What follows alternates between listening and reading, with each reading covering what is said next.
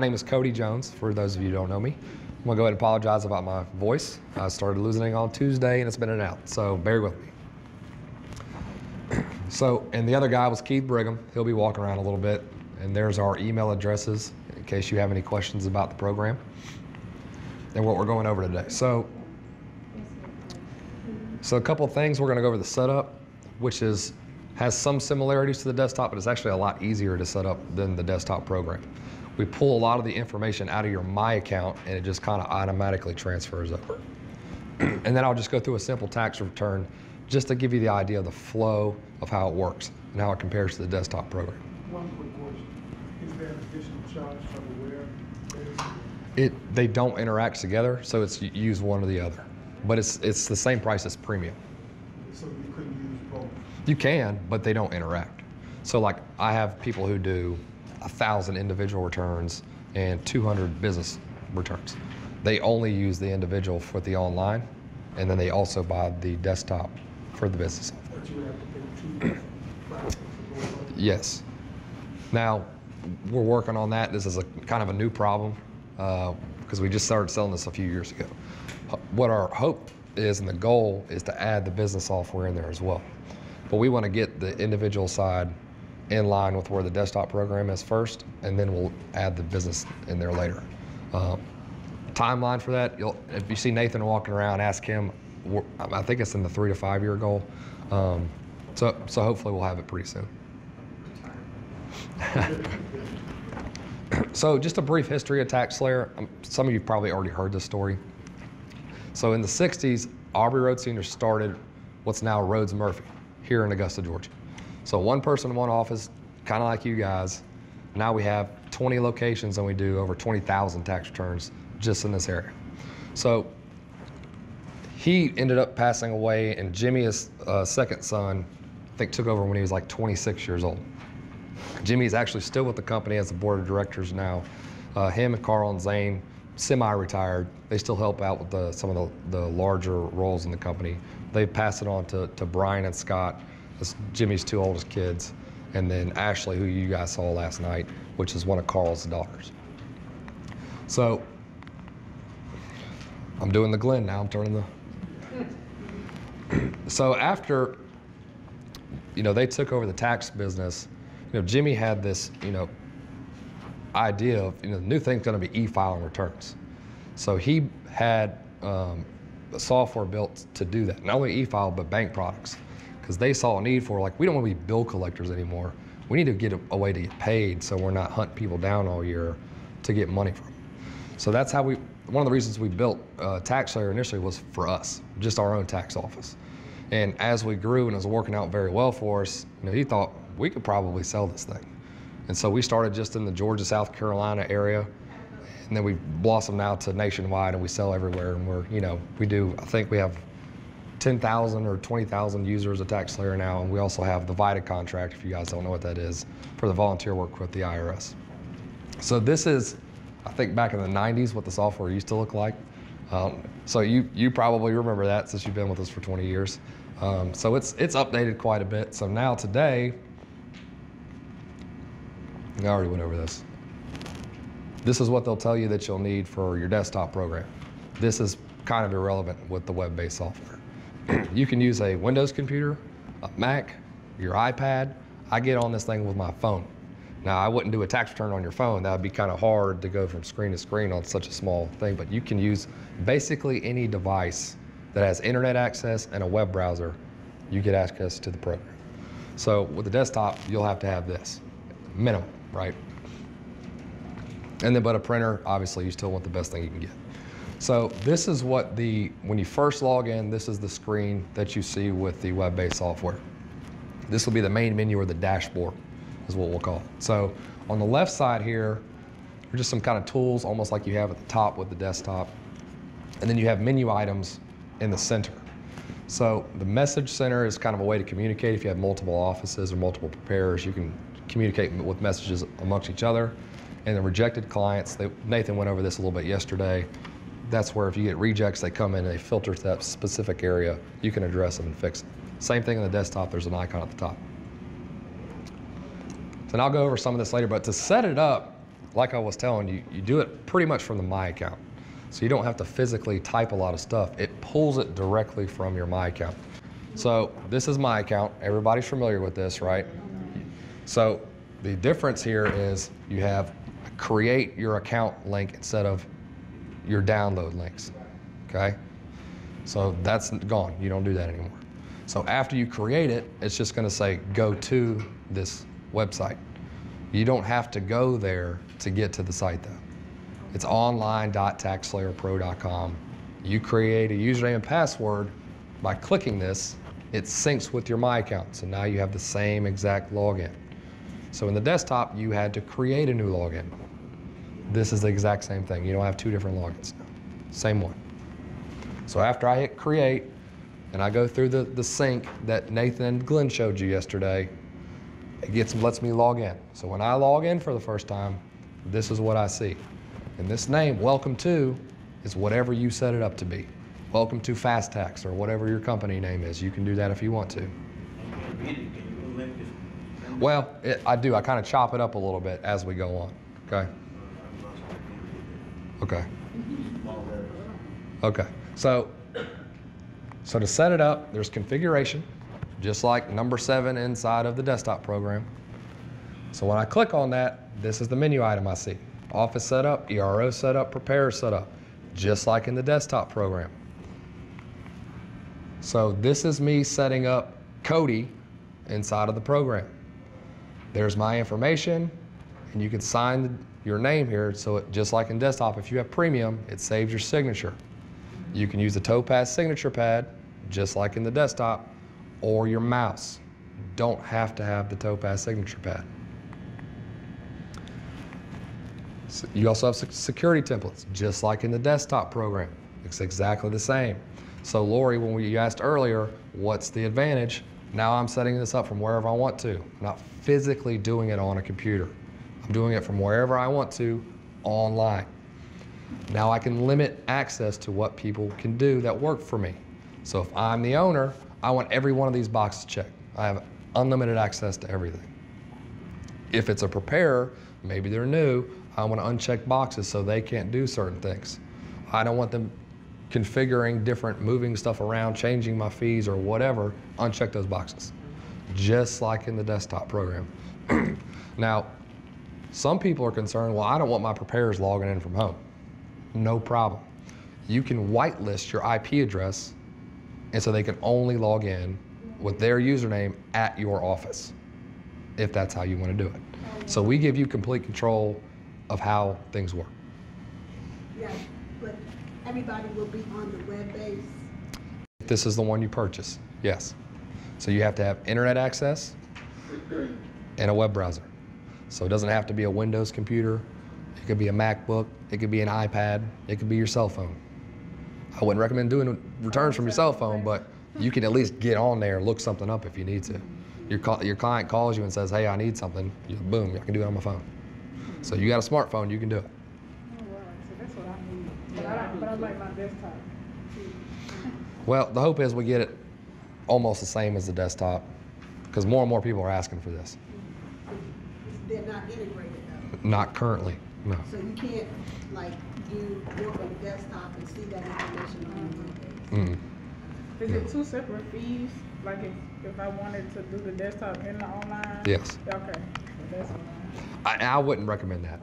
So the only people that do that I know, they just want this for individual and the desktop for the business package, because there is no business package in the online program. That's something we're working towards for the future. You can set up your fees just like in the desktop. This is also in the configuration. So this is just an example of 1040s. I went in there and added a general prep fee for my 1040s. You can have a keyword search if you're looking for something specific, so you're not scrolling through hundreds of documents that you want to add a fee for. So if you know something specific that you want to find, you can do it that way. Once you add the fee, hit enter and it saves. You can do a custom fee or a discount, just like in the desktop. So I just did 2 fake custom fees and a discount, and I added my own fee in there, and I saved it. So now you can also do a print configuration, just like in the desktop. So there is a default print setup Same thing as a desktop program, but if you have something specific that you want to print out or omit from printing, you can do it just like in the desktop here.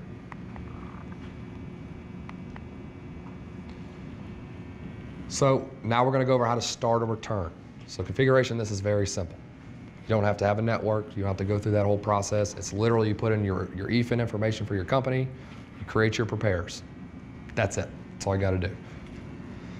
So to start a return, we're just going to click on Start New Return here. If you have the app, it's right below that, Import App User, just like in the desktop. So this is basically where we were just a second ago, right? So it reads the app. What's that? The app. Yes, just like in the premium desktop, absolutely. Except you don't go to Tools, Pull from App. There's just a dedicated place right below it, right? So here's a little bit different from the desktop. There's not two different areas to go enter a social. It's back to back right here. So you'll enter that in twice. And this is where it'll ask it if it recognizes the social from last year. If this is something you used year to year, you can pull it forward. So you would just say yes at the bottom. Yes, import my data. So I selected no because I wanted to show you what it looks like to do it from scratch. So again, a little different from the desktop. This has a Q&A, interview guide. It can ask you questions if you want it to. So if I were to click that, it would ask me specific questions on trying to help guide me on which filing status I want to enter in. I'm just going to do a simple head of household. I'm going to click on that. Now, so you could see this better, I did blow this up for you. So this is normally personal information, your address, all that phone number goes all the way down. So here's your name, your social, address, and everything. And then there's a save button at the bottom. After you enter the personal information, it'll ask you for dependent information. I selected yes to enter a dependent.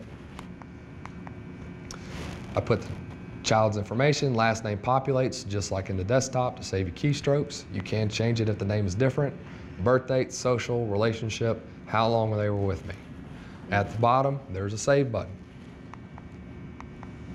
If I want to enter more dependents, I click add a dependent or qualifying child. I can continue to add more if I want to. If I'm done, I can click continue here. So I blew this up so you could see what this is. This is the menu just like in the desktop. This is basically the same exact thing.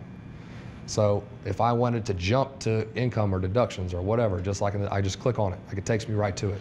This will be following you around everywhere so you can jump around if you need to. You don't have to go next, next, next. Okay? So we're in the federal section. So now here's what I was just talking about a second ago with the Q&A, the interview guide. You hit guide me, I ask you questions. Or you can just jump straight to enter myself. So I mentioned earlier, if you have preparers who maybe aren't seasoned, they don't know what they're doing, you can force them to do guide me if you don't trust that they know what they're doing. So it'll ask them questions every time. That's just an option if you want it. But for this, you guys know what you're doing. I'm gonna click enter myself. I'm not gonna go through all those questions. So if I click enter myself, and if you notice here, there's skip income. That's basically the next button to go to deductions if you want to. So that's still an option. You don't have to use the menu on the left side. You can go next, next, next if you want to. So if I click enter myself, here's the income menu, just like the desktop. This is 100% the same thing.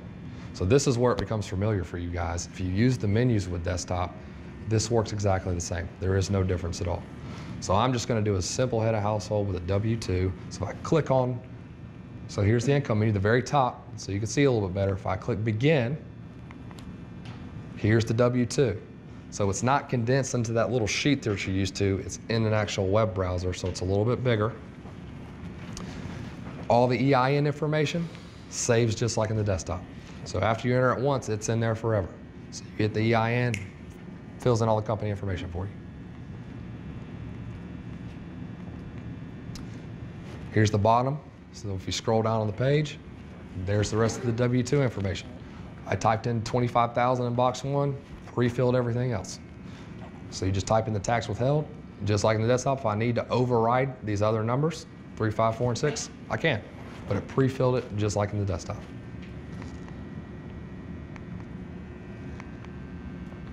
And here's the very bottom of the W-2. This is the state information. Same exact thing, guys. But now you have a drop down instead of typing the state. You can just do a drop down. How often will it save, or does it? Every page. Every time you go Every save? page, it Okay. saves. So even if we don't see it saved, it just will save. Yep. everything? There is no save feature. As long as you return, next, click on a menu item, it'll save it for you. So I've already entered one W-2. If I want to enter another W-2, it's right there, add W-2 wage statement. I can continue to enter more as I want to. Once I'm done, I hit continue. It'll take me back to the income menu where we just were. So this would be very, very familiar to you if you're used to the desktop program. So if I want to now, I can hit continue at the bottom and it takes me to deductions. Or I can just click right on deductions if I want to. Well, again, this is a simple W-2. We're not going to do anything else. I don't want to get too deep into this with you guys, but it's basically the same thing that you're already used to, just in a different format. So if I wanted to, again, I can use the navigation on the left side here with the menus, or I can click continue over there. So this is slightly different with the health insurance. So if I go back, health insurance has its own little item over here, own menu. So if I get done with federal, this automatically pops up. Or I can have click that health insurance tab to just jump straight there if I want to. No idea what's going to happen with health insurance this year. But last year, this is how it worked. Assuming nothing changes, this will be a requirement. So you just start questionnaire. This is where I like this actually better than the desktop. With the desktop, it asks you a couple of questions, and then you have to jump. If you have something specific you need to enter, you got to go into the menus a little deeper. With the online program, it's right here as you're doing it. So it's just a simple yes or no. Did you have health insurance? Continue. Did you get it in the marketplace? So with this specific one, it's simple. But if you would have said yes, it would have continued to ask you to enter more information. I don't have to jump into a menu later to enter that information like the desktop.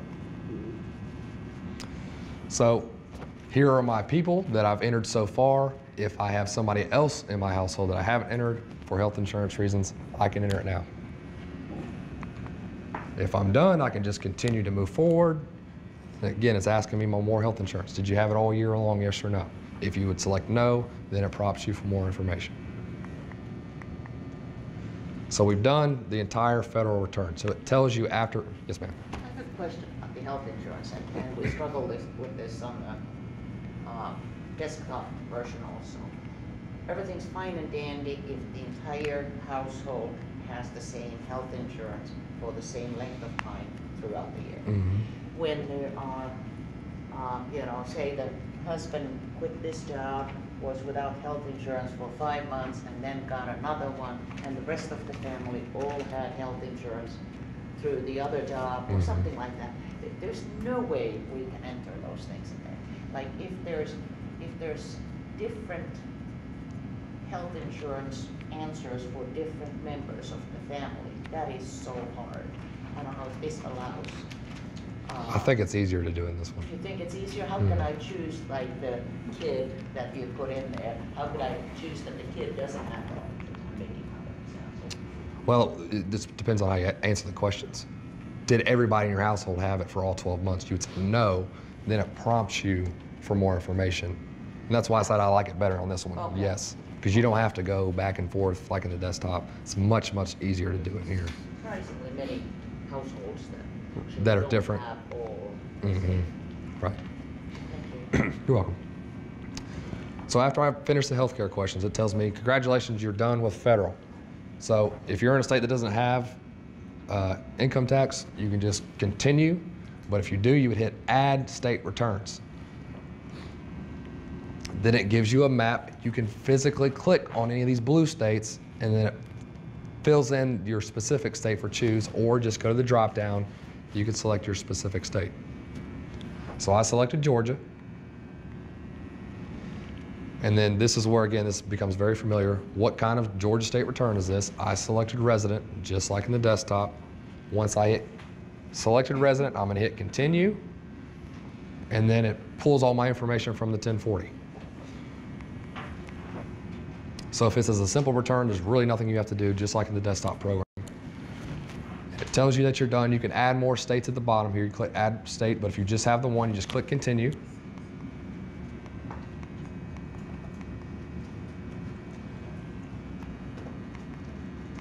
Once you're done with both federal and state, there's a refund calculator. Just like in the desktop, there's one at the top. This is on the right, and it jumps out to you a little bit more. It's got some color, so it pops. And this follows you the whole time, so as you're editing, it goes up and down. It changes. And if it's an amount due, it turns to red, which is like the desktop. So then it takes you to a summary page. So this is where it's different. So in the desktop program, there's a 1040 right at your face in the hub of the main menu of the software, right? In this one, it's in the back end. So in the summary page, this is the top of it.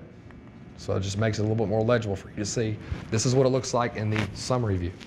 So if I were to hit show details on like income, now it gives me all my menu items, just like in the menu. So if I click on 7 here, wages, salary, and tip, that takes me to the W-2 section.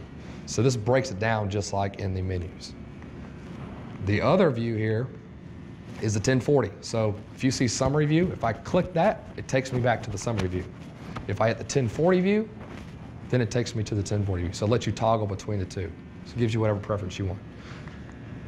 And this works just like in the desktop program. So if you scroll down, I can click on line 7 and it takes me to the W-2 area. So it's just where it is just different. That's the only thing. But if everything looks good and I go over it, now it asks me the EIC due diligence questions. So in the desktop program, it asks you right after the income. This one, it asks you after you're complete and done with the return. So this is all on one page, and you yes, no it all the way down. You add your notes in here instead of having to kind of go box, box, box. Now it's all laid out for you right there. Once you're done, it takes you to the e-file page. This is the top of the page to let you know it's ready for e-file. So from here, if you're doing a bank product, I know the button's kind of dark, they're changing that for us, but if you click that, that gives you an estimate of your check with all your fees coming out of it. And then for your return type here, this is where you select if it's a bank product, if they're paying you up front, direct deposit, mail check, and so on. So I'm just going to do a regular paper return so I didn't have to enter any deposit information.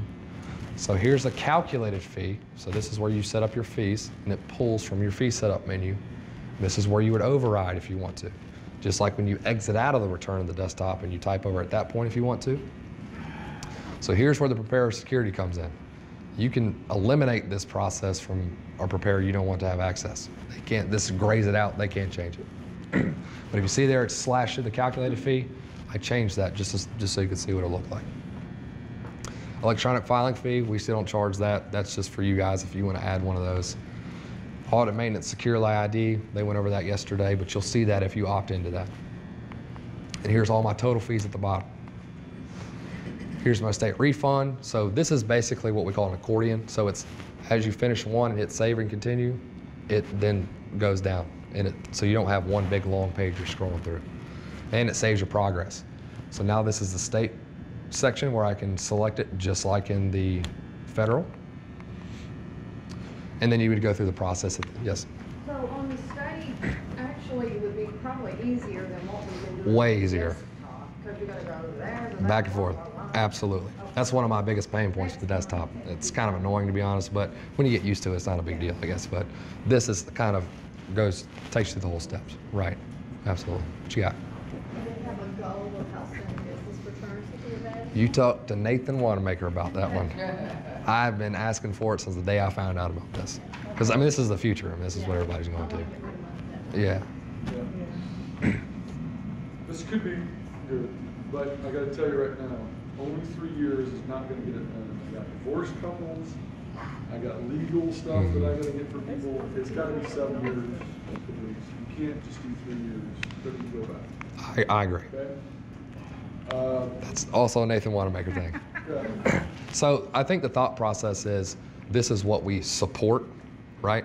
So if you call in about a 2002 program, support's not going to help you. And we don't even have access to that anymore. I don't even know what that looks like. I've never even seen it. So you only get support for 3 prior years plus current because I guess that's the IRS requirement for your records or whatever. They go back 7 years. It's Right. fraudulent. You gotta have those returns. So it's a great question for Nathan. Because I would love to see more than 3 years. I'd love to see every year possible if we At could. some point, the taxpayer has to be responsible for their taxes. Exactly. Not doing it. Any other questions? Is that it? I just try to give you the basic, this is how it works. This class has never been taught before. So I know we have a lot of questions. I just wanted you to show you how it compares and contrasts from what you're used to.